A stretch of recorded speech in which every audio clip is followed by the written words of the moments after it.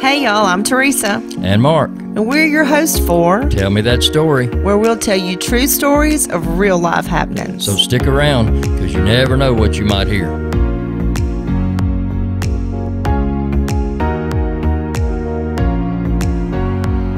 Mark, do you remember the days when we used to go down to Angola? Oh, I do. I remember it well. Tell the people what Angola is. So Angola is actually Louisiana State Penitentiary. It's the largest maximum security prison in the United States. And it got its name from, it used to be a plantation. It was a slave plantation. And the slaves there were from the country of Angola.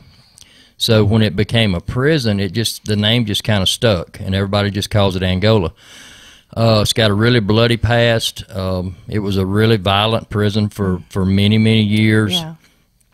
And in recent years, they had a warden that came in that was, I think Warden Kane was a Baptist minister, if I'm not mistaken. Yeah, I think he was Southern Baptist. Yeah, and he did a lot of work there.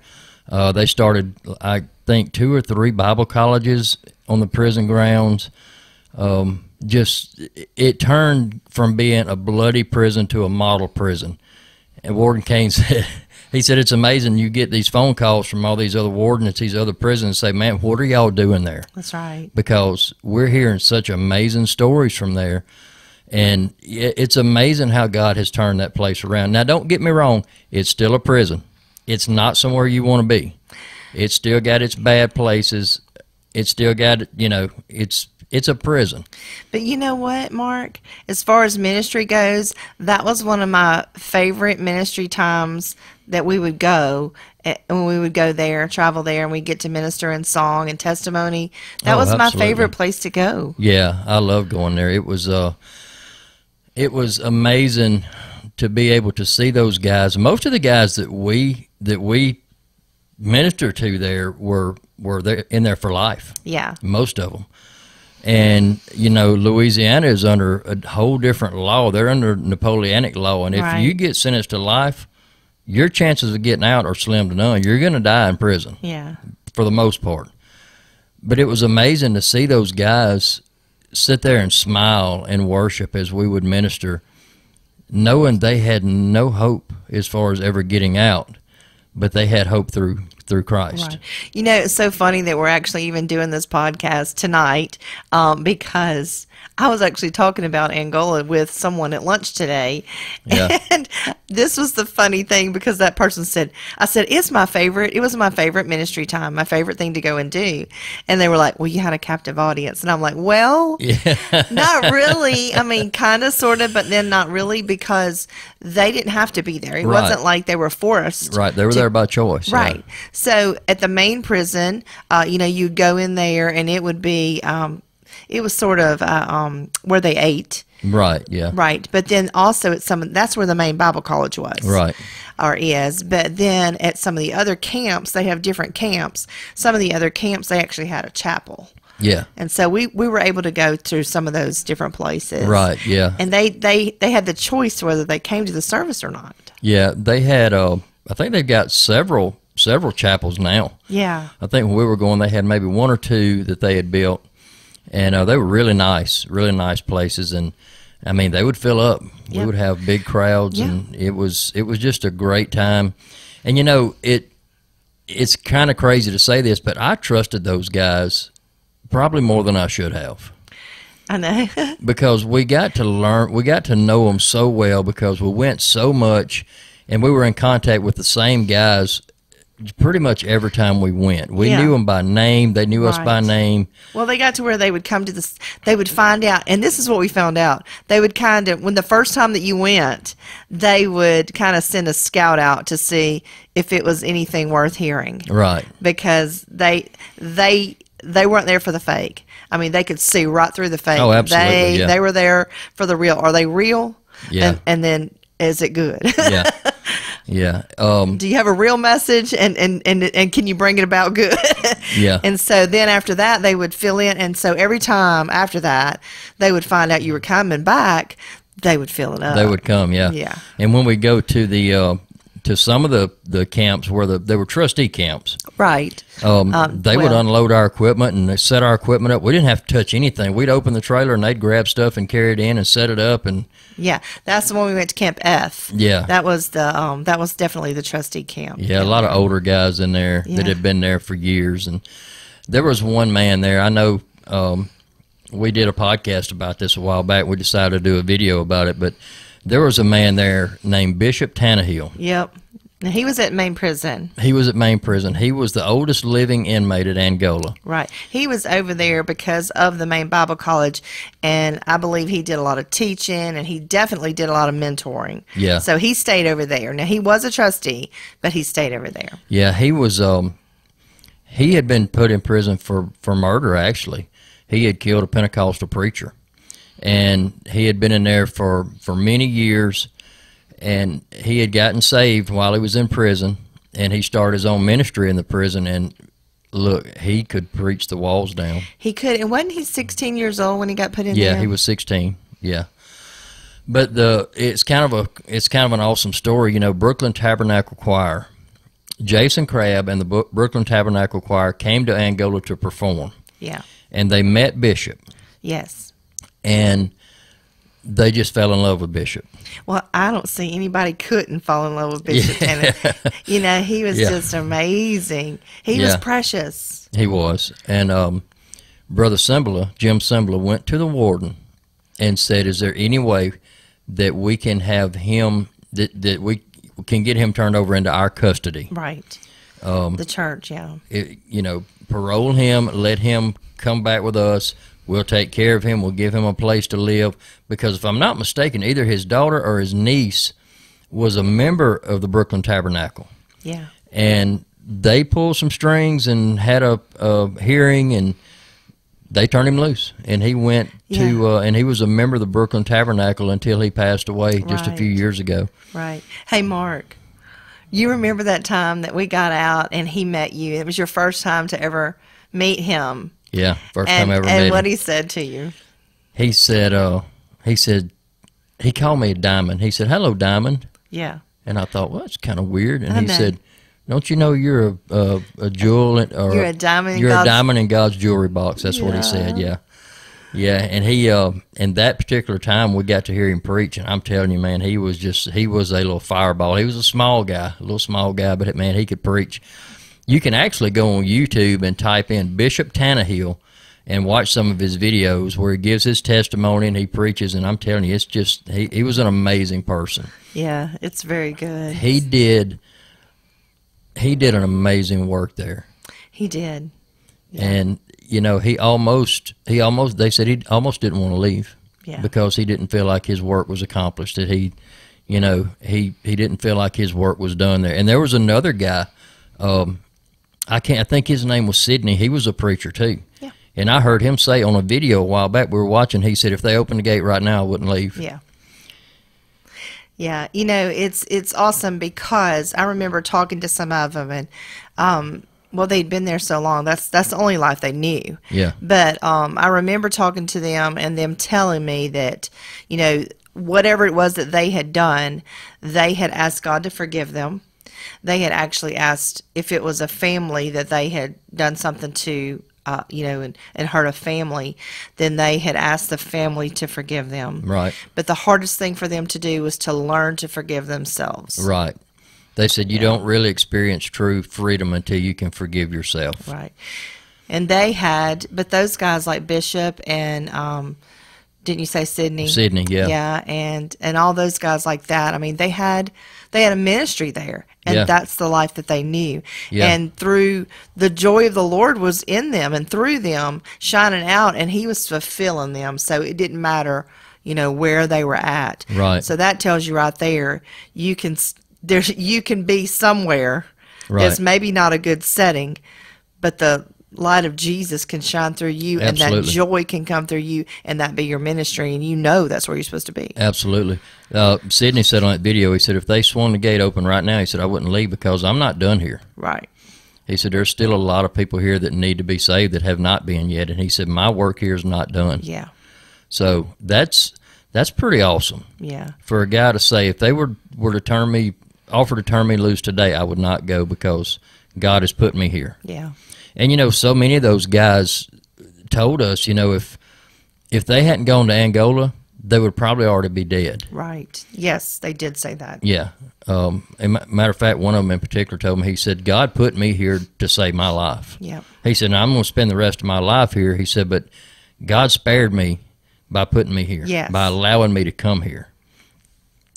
There were some awesome testimonies down there. You know, I think about a lot. Some of the people we met down there, there was this one guy, and I know you're going to know who I'm talking about. I always called him the cowboy. We never did learn his name. We always called him Cowboy. He would come in every time. He would have his shirt starched, yes, creased, have his jeans creased. I'm talking about tight creased. Yes. And a sharp crease. Had a big white hat. Had his cowboy boot. He looked like George Strait walking in. He did. He was about the same size as George Strait. He just looked like somebody's grandfather, you know. Yeah, he did. And he would sit back and just smile. And he always sat in the back. He sat in the back, and as soon as it was over, he'd get up and leave. Yes. We would hang around and talk to a lot of the guys, but he would always leave. We never got to talk to him. Yeah, and we, you know, a lot of times during that time, we went in with a group called Cowboys for Christ. Right. And so we would go in and we would sing and give our testimony and stuff, and then the Cowboys for Christ preacher would preach, yeah, and things like that. So I think that's where you ended up learning his story, or either through the warden. I can't remember. I think it was through Rick Ledoux with Cowboys for Christ. Yeah, Rick Ledoux, which is actually the country singer Chris Ledoux's cousin. Oh, is he? I didn't realize that. Yeah, yeah. They, you know, Chris Ledoux's a big rodeo guy, and Rick's a big rodeo guy, and yeah, they were related. But anyway, yeah, he was a farmer. Yes. And he was also a Baptist preacher. Yes. And he went out to work on the farm one day, and he cut his hand, and he came back home early and found his wife with another man. And they had a son, I think, that was maybe a daughter. Mm-hmm. A daughter that was disabled, or yeah, I believe she was a paraplegic. Paraplegic, yeah. And come to find out, this man had been doing something that he shouldn't have been doing to the daughter, and he was also having an affair with the wife. And him and this guy got in a fight, and when it was all said and done, I don't know what happened, but the guy was dead. Yeah. And he got sentenced to 30 years for that, which I don't really think that's fair. I'm trying to remember back a little bit of that story. That I believe that he came back and he found his wife with that man, and so then they got a divorce. Right, and so it was a little later on whenever he found out that something was happening. Yeah, and they got in a fight. Yes. He hit him wrong, or he fell and hit his head. Yes. I don't know exactly what happened, but he ended up killing the guy. Yeah, and you know, yes, sometimes justice is not fair, but you know. But yeah, there were so many stories, man. So many stories that we heard. We knew one guy that was he was in there for bank robbery, and he actually did not even go in the bank. He was in the car. I was thinking about him a second ago. Yeah, he drove the getaway car. He drove the getaway car. Yeah, if it had just been a bank robbery, it would have been different. But they actually killed somebody in the bank. Yeah, and he went down for accomplice or accessory to murder or something like that. Something like that. But he did have life. Yeah. A lot of those guys did, and you know, everybody had a story now, and some of them, you know, some of them would tell you they were innocent, but these guys that were in there for life, they didn't have any reason to lie to you. Right. They knew they weren't ever going to get out. They would tell you the truth. They'd tell you the whole story. Mm-hmm. But yeah, we saw some amazing stuff happen there. Some of the best services I think I've ever been in were in that prison. Well, you know, I think we've talked on another podcast about the word anointing. Yeah.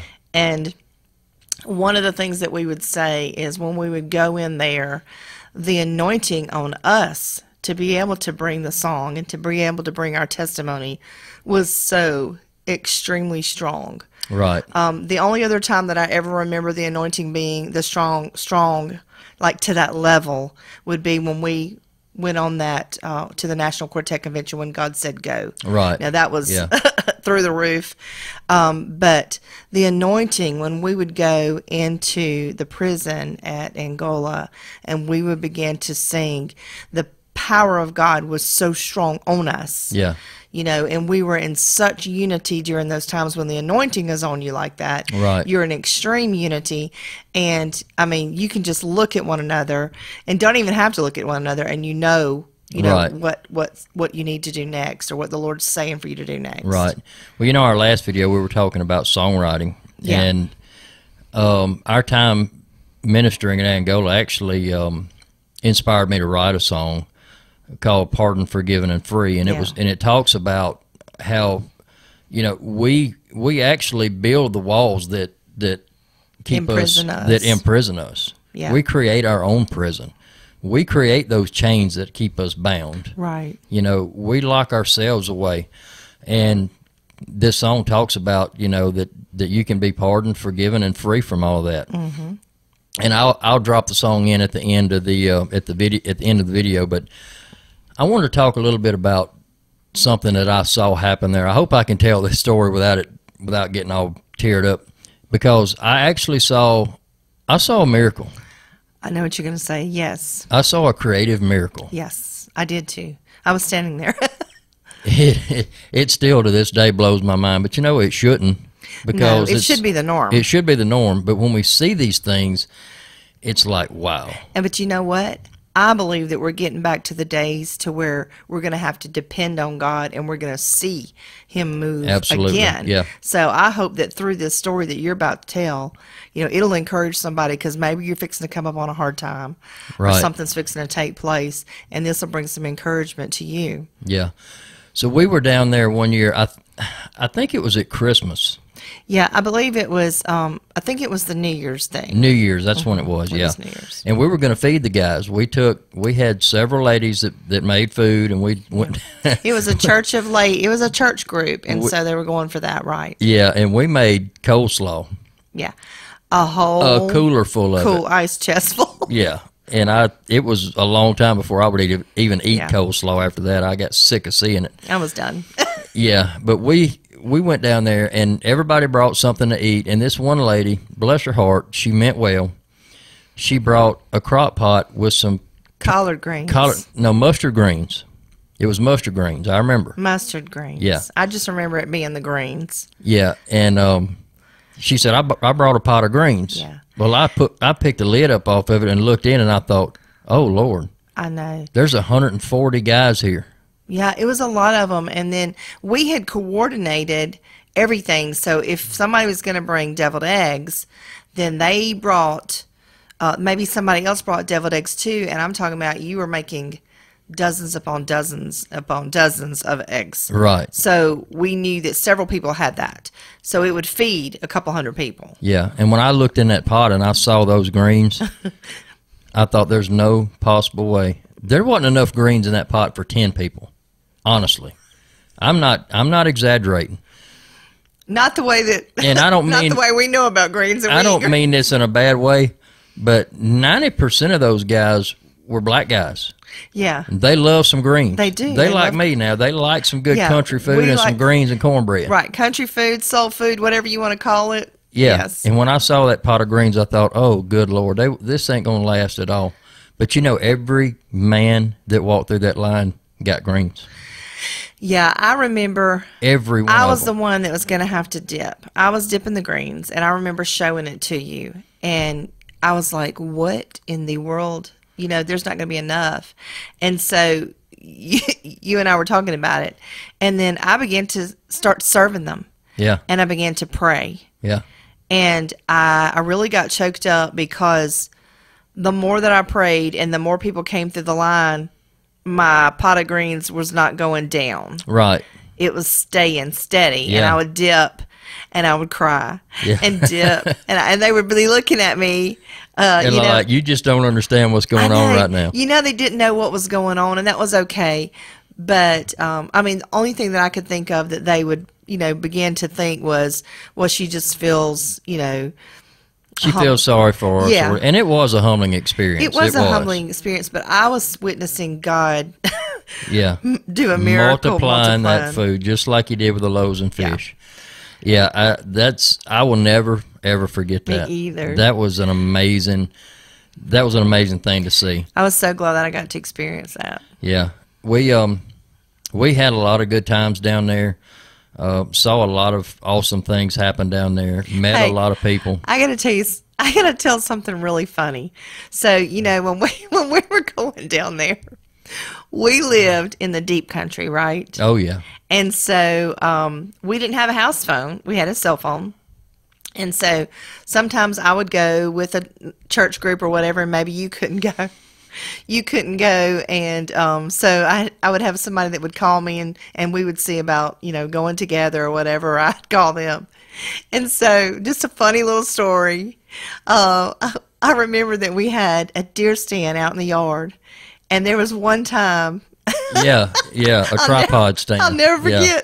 There was one time I had to climb up on the ladder of the deer stand, and I'm hanging out with the cell phone so I can try to find out if I can go to Angola. Yeah, because we didn't get service at our house hardly at all. Yeah, we didn't have hardly any service, and it was one of those things of, can you hear me? Can you hear me? It reminded me of Green Acres where they had to climb the pole to talk on the phone. It did. It so did. And I just laugh and think about that every now and then. It's so funny, and I'm just hanging off that. I had forgotten about that, but yeah, that's funny. Yeah. Yeah, that's just one of the perks of living out in the backwoods. We live way out in the country. You got to do what you got to do. You got to do what you got to do, yeah. But yeah, I'll drop that song in at the end of this video. It's a good song. It's called Pardon, Forgiven, and Free. And it was on our, which CD was that on? It was on our duet CD, our last one. Yeah, the one me and you did. Yeah. Yeah, so I'll drop that song in here, and I hope y'all enjoy that. But we just wanted to go back and touch on that about our trips to Angola and how powerful it was. And, you know, after Hurricane Katrina hit, everything changed. Right. We couldn't go in anymore. They stopped letting people come in because there were so many.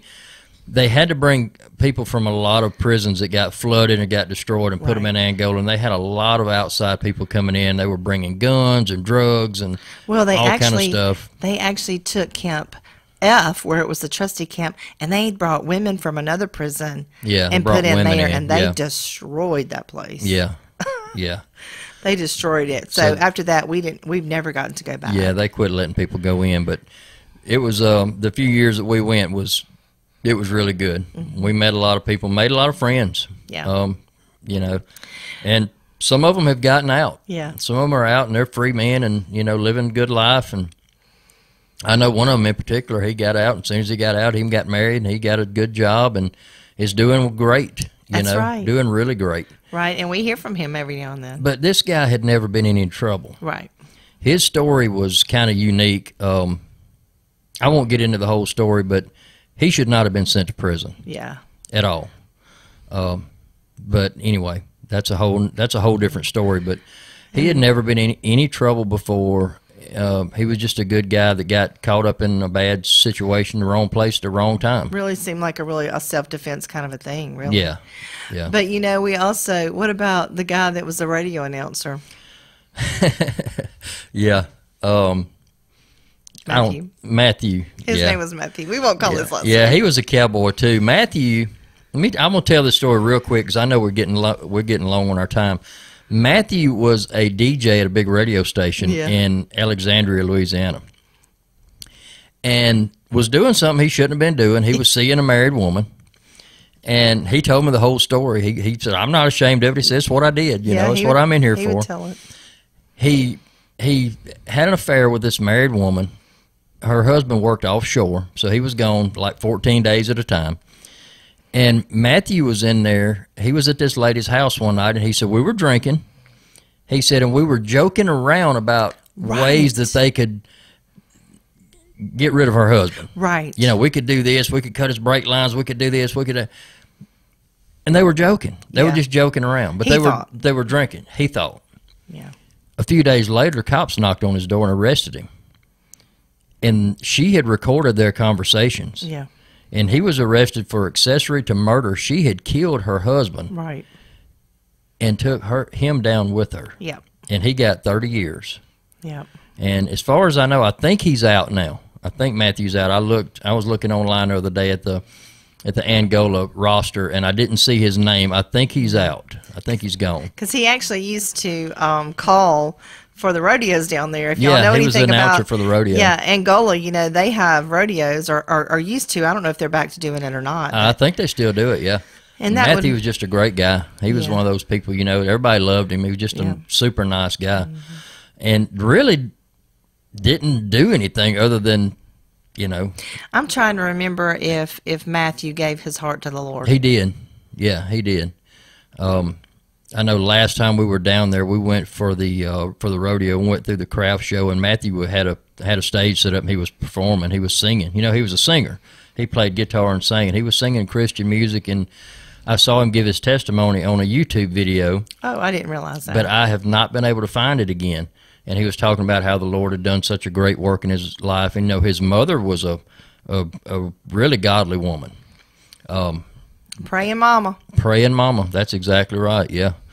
But, he did something he shouldn't have done. Yeah. And it ended him up in prison. I know he probably never expected, having an affair with a married woman to get him put in prison, but it did. Yeah.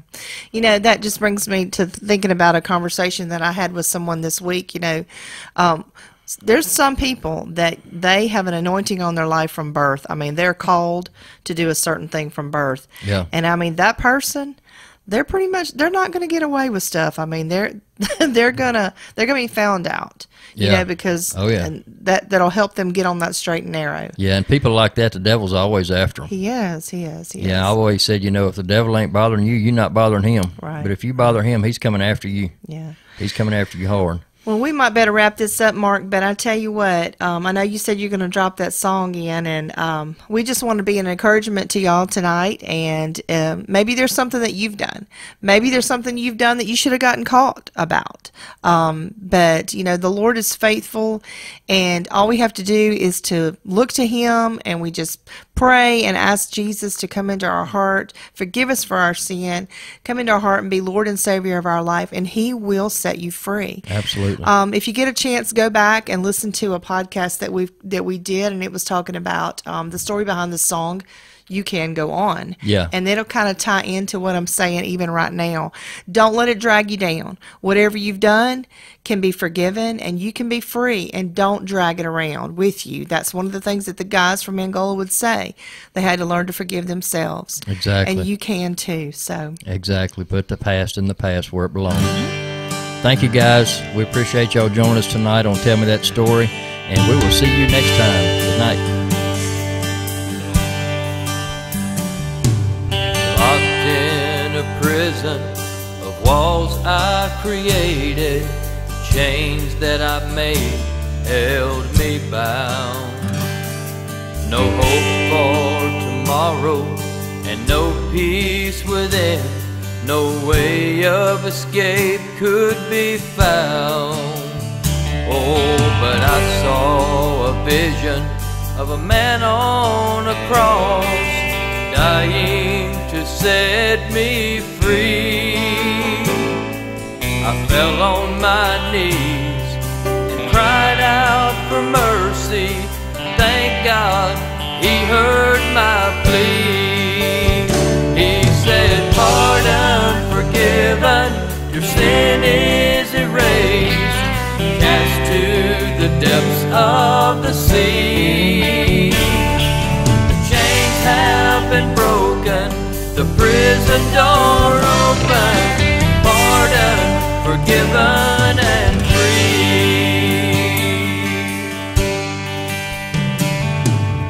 Too many times we create our own prison with no one but ourselves to blame. Darkness surrounds us and we grow so weary with no strength to call on His name. Oh, but friend, let me tell you who holds the key with the power to unlock the door. His name is Jesus. He came to free us. You won't be bound anymore. He'll say, pardon, forgiven, your sin is erased, cast to the depths of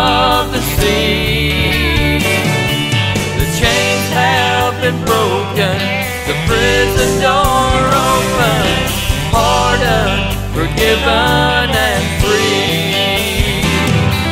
The chains have been broken, the prison door